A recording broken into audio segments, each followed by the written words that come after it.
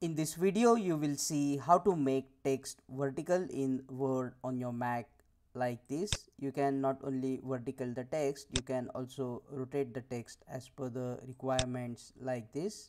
So if you are interested, keep watching this video. To make text vertical, go up to the insert option and click on text box.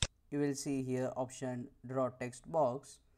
Click and draw the text box like this and type text inside the box. Go up to home option, select the text and select the font size as per the requirement. Once done, you can adjust the size of the box precisely like this, and then you will see this small rotation option. You can just rotate the text like this, and then you can just drag the text anywhere in the document as per the requirement. If you want to get rid of this outer border, then right click on the outer border, go up to format shape, and under the line select no line. This will remove the outer border of the text box. Now check out this video that will show you how to curve text in Microsoft Word. See you again in the next video.